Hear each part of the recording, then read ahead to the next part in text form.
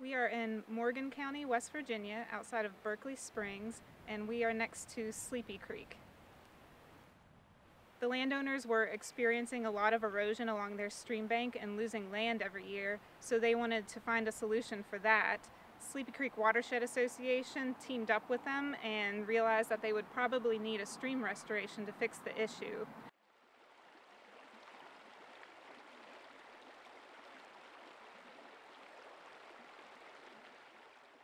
The goal of the project is to stabilize the stream bank to prevent further erosion. There was over 600 feet of stream bank that was experiencing a lot of erosion each year. By some estimates, about 80 tons of sediment were being washed away into the stream each year. Along with that, there was nitrogen and phosphorus, which are two pollutants that we're concerned with that were also getting washed away with the sediment. So our goal was to stabilize the stream bank to prevent further loss of sediment and prevent all of that pollution from getting into the stream. There are 4 J-hooks installed in the stream bed and hundreds of feet of boulder and riprap revetments with vegetated soil lifts built on top of those. The J-hooks are meant to direct the water out into the middle of the stream, so instead of washing up against the bank where they could erode sediment away, it'll keep that water in the middle where it's meant to go and where it will keep from eroding the bank. Rock revetments and the soil lifts on top are meant to stabilize the bank.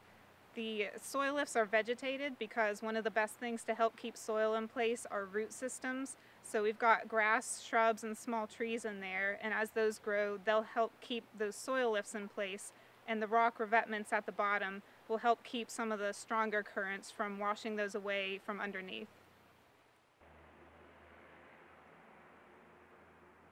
The trees were planted in October, and that was accomplished with the help of Sleepy Creek Watershed Association. We had volunteers from that group and volunteers local to the area that came out. We did a socially distanced planting to keep everyone safe, and we were able to get about 90 trees in the ground here to help stabilize the top of the bank.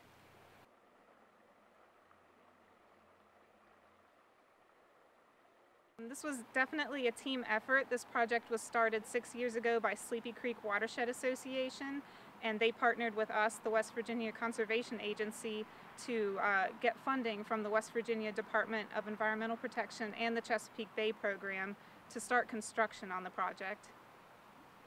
The Eastern Panhandle Conservation District was also key to getting this project done, since all of the funding and the work went through the board.